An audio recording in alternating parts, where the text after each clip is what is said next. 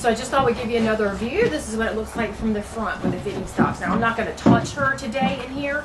This is only day 2 of being in the stocks, so I won't touch her. A lot of horses are really weird about being touched while they're eating, and it's certainly also true in the stocks. That's something that we're going to work on. Again, it's another level of being comfortable with humans in your presence and touching you while you're eating. I've got it going really solid when she's eating out of the trough, out by her running shed, where I can walk around her on the right side, walk around on the left side. I can touch her in the girth area where she tends to be very sensitive, under her belly, flank area where she tends to be very sensitive. I can do her boots. I can rub all over her out there, and I'll continue to do some of that.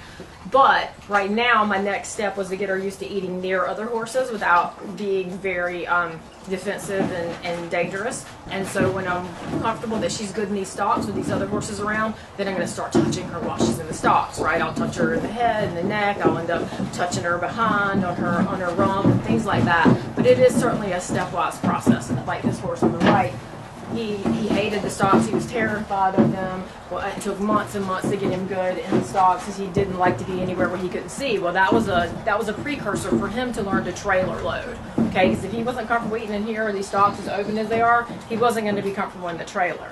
So we got that going, and then we had to get him where we could touch him in here because he was fighty and bitey about it when he had his food. And then now I do his fly mask and all that with him standing right here. But in the beginning, any pressure on his head at all whatsoever, and he was flying out backwards 100 miles an hour. So this is a super way to do a whole lot of different things when it comes to using the feeding stocks. So, but this is what we got with Sophie today, and we'll show you what comes next.